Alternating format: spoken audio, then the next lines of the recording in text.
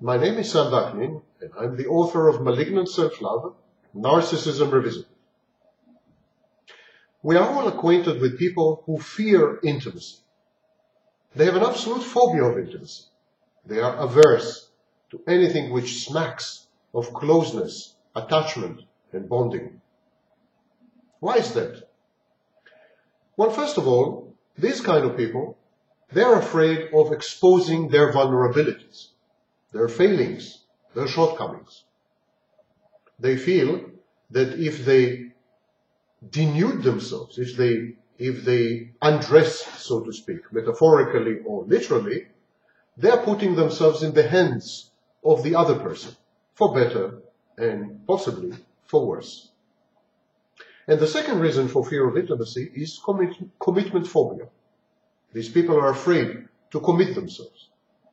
They are terrified of getting trapped in some kind of long-term schedule with obligations and duties and timetables.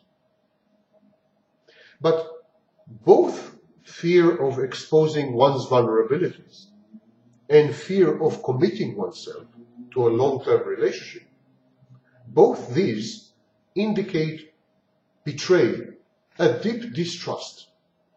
Distrust about the world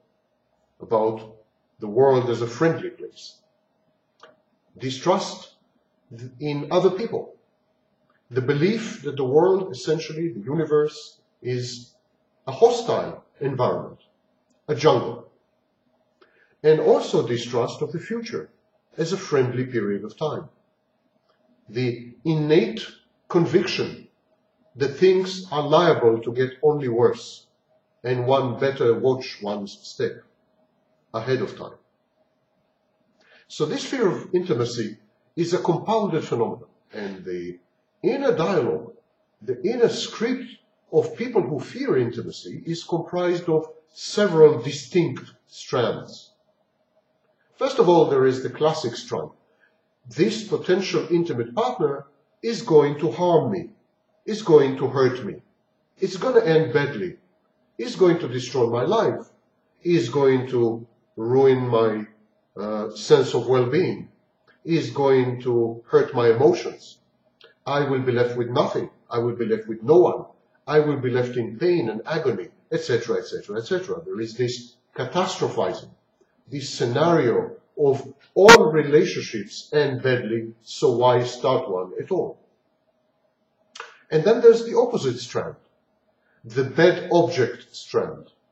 I am worthless, I am bad, I am useless, so I'm no good, I'm crazy. I will hurt this potential intimate partner. I will destroy his or her life. I must get away from him or her, and I'm doing this for his or her own good. So it's exactly the exact opposite.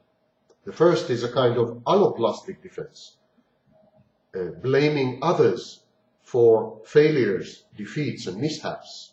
And the second strand is an autoplastic defense, blaming oneself for everything that goes bad, everything that turns sour.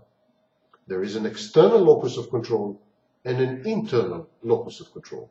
The belief that one's life is determined by outside forces and by other people, or the belief that one's life is determined by one's innate qualities, or in this case, one's innate shortcomings, failings, disruptive, disorganized and chaotic personality, and possibly mental health disorders. All people who fear intimacy ultimately end up devaluing the potential or the real intimate partner. They focus on his weaknesses, shortcomings, mistakes, misjudgements, and failures. They ascribe to the intimate partner the cause for ending the relationship. They say, I ended the relationship because he abused me. I ended the relationship because she betrayed me.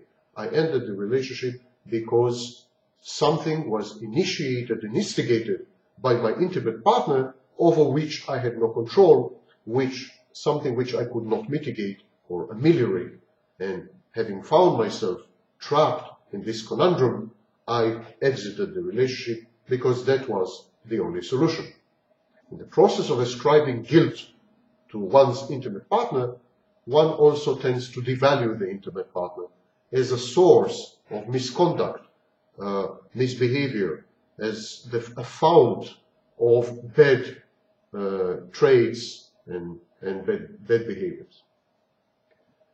Imagining the future with a potential intimate partner is not easy for people who fear intimacy. Because they believe the world is hostile, because they believe the future is bad or is bound to be worse than the present, they always imagine a relationship as bleak, unpleasant, with bad, painful outcomes. He will anyhow abandon me or leave me. He will hurt me. Living with her will be dull and oppressive. Our sex life will fizzle out and dwindle, etc., etc. All kinds of catastrophizing scenarios, negative automatic thoughts, which are attached to the intimacy and to its inevitably sour fruits. Catastrophizing is a cognitive deficit. It is one of the main issues tackled in cognitive behavioral therapy. It is the conviction or the belief that things will not only get worse, but will invariably get out of control. That one will never be able to reassert one's mastery of one's own life. Intimacy, therefore, being leading invariably and ineluctably to a catastrophic consequence, threatens the person's ability to exert some control over his or her life. Intimacy threatens the person's belief that he is in charge or she is in charge of his or her life. And so there is a foundational distrust at the core of fear of intimacy. It is the person distrusts the potential intimate partner to make one happy.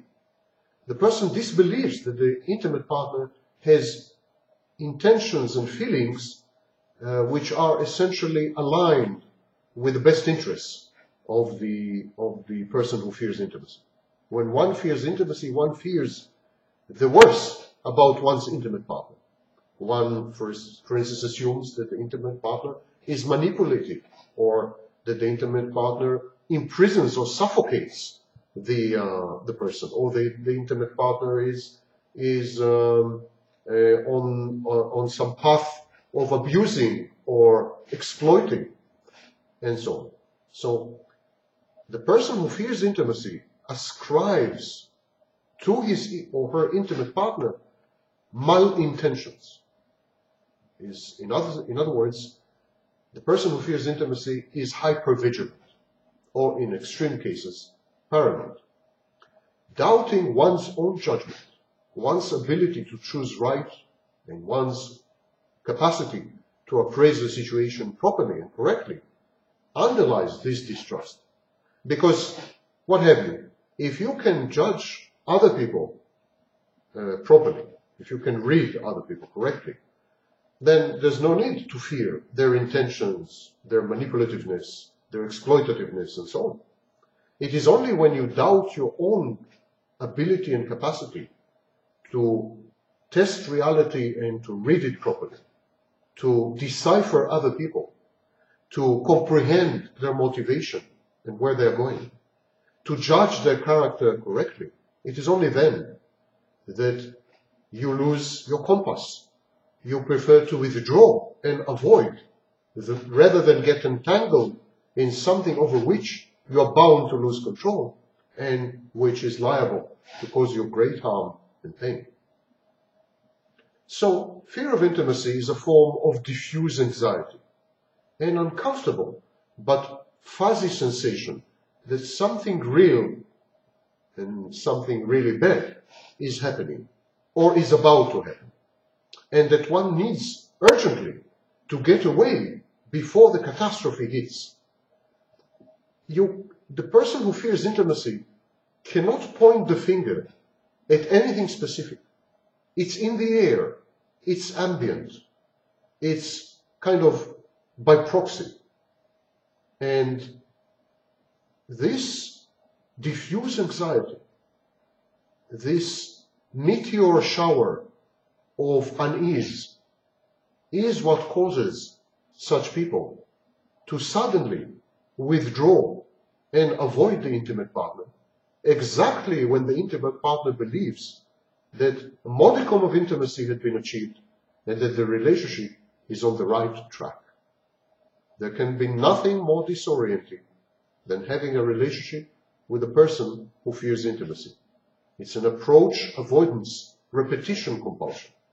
It's a cycle that can never be broken or interrupted, where the intimate partner gets closer to the person who fears intimacy. The closer he gets, the more the target, so to speak, recedes. It's a never-ending race, never-ending chase, which never ever culminates in a happy ending.